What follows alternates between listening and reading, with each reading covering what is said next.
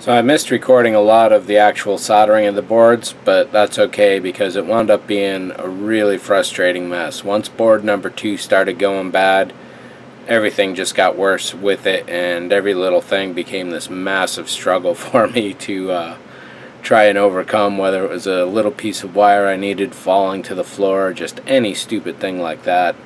And the more I tried to fix board 2, the worse it seemed to get, so I just had to back away completely. Then I wired up board 3, which is the one that Elliot sent me pre-done, and that has, or had, a couple strange little issues. Board 1 went pretty well, but there was a weird timing issue and I wound up fixing that. So let me actually show you the boards here, and I'll show you what's going on. So right now this is board 1 driving these 4 LEDs here. They're set to the slowest speed, or happen to be set to the slowest speed at the moment. And that is this board right here. What was going on with this one was that all 4 would go and there'd be a blank as if there was a 5th LED plugged into the unit, and there wasn't, and then it would reset back to 0, or back to 1 rather. And it turns out what I had done wrong was that number 5 right there, which is the reset jumper lead, which leads back to I think it's this blob right there. A little bit of solder from this was sitting on jumper 6, so it was treating 6 as the return and 5 as if it was a blank, or if it was an LED. And if you look close there, you can see a little bit of solder on number 6, and that was actually connected to number 5. So that's the only problem with this board, that I did it at the same time I did number 2, hoping that I'd get similar results, or figuring I would. I don't know if that was a pipe dream or not, but it definitely didn't work out that way. With board number 2, which is the little guy over here, let me get that powered up. And here we are with board 2. 2 out of 3 LEDs there are lit. I've tried 2 different LEDs, flipping both polarities, neither of them work. So I'm guessing it's not the LED, but I haven't made 100% look at that. The brightness works, so I can dim that. There is no speed change, of course. Let's take a look at the board itself.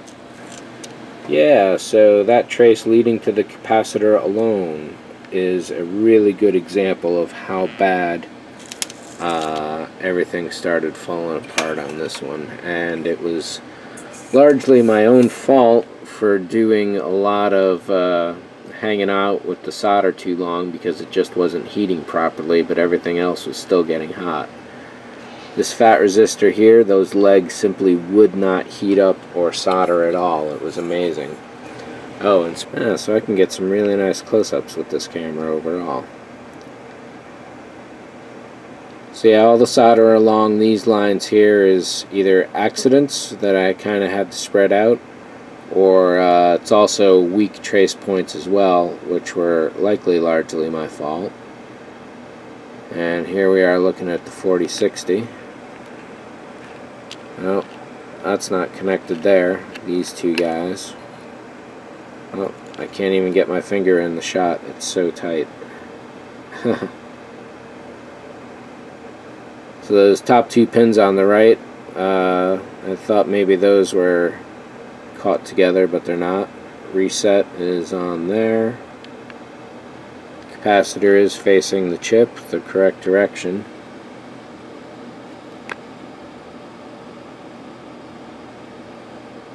I think that is not a crossover there, but let's confirm it.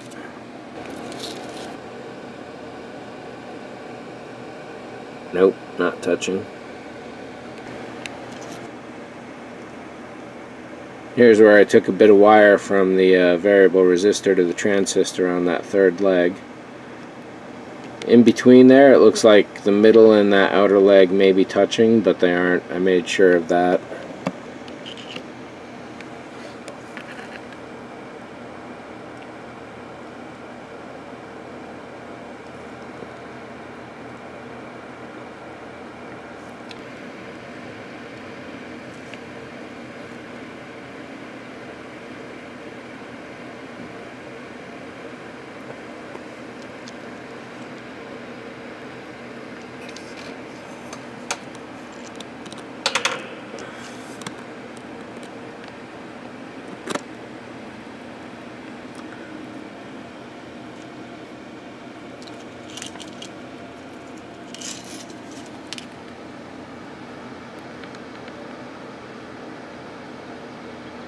So here's a look at board number 3. Got LEDs 1 and 2, nothing.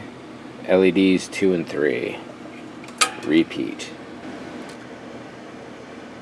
The only thing I've done here is to re-jumper from all to number 4. The leads themselves are pretty clean overall. Everything looks to be thoroughly attached as far as all the traces go. Nothing appears to be crossing over anywhere, but I've only taken a look at it 2 or 3 times now, really close up, so maybe if I do a couple more looks I'll find something. So that is board number 3. Let me set up board number 1, the successful one. But overall, this whole thing still has a very blobby nature to itself. I did component by component, so I did the capacitor on both boards, and then I went back and did the variable resistor on both boards, then this capacitor, then so on and so forth.